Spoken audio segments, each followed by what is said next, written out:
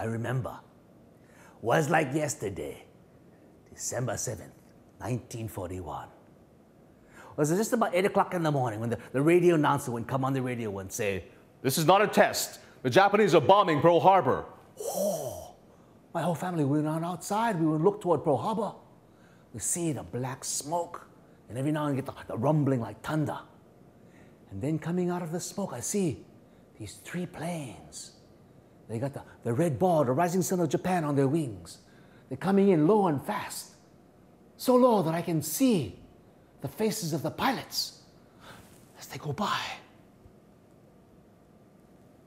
They look like me.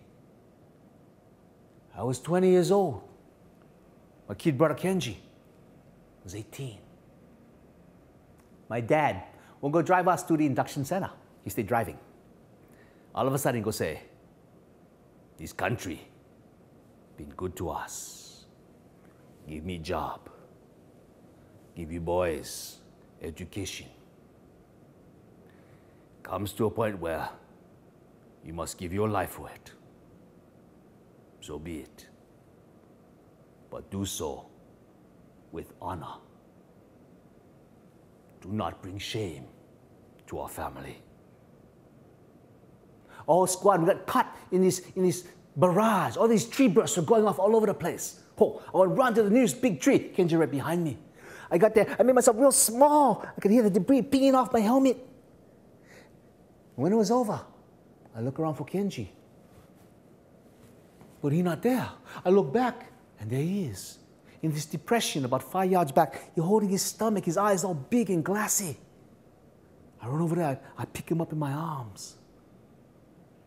He say that he's tired. He's sorry, but he not can run so good. His feet hurt.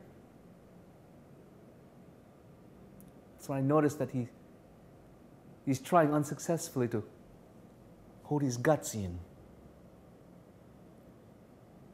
He say that he feels sorry for me because Mama gonna give me dirty lickings because I'm supposed to keep him safe. He smiled.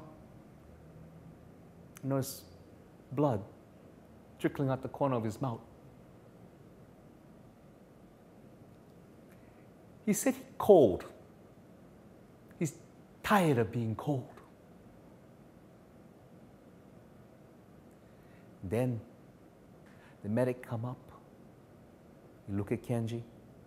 You look at me. And you reach over. Close Kenji's eyes. No worry. We take care of him now. Nothing can hurt him.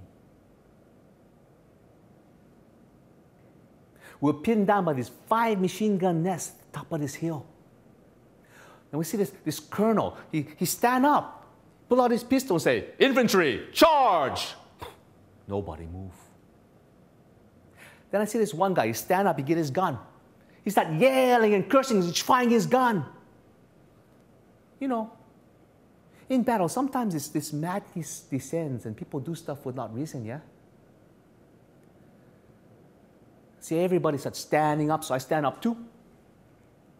I was tired, cold, hungry, and I heard they were gonna pay. So I started running up the hill.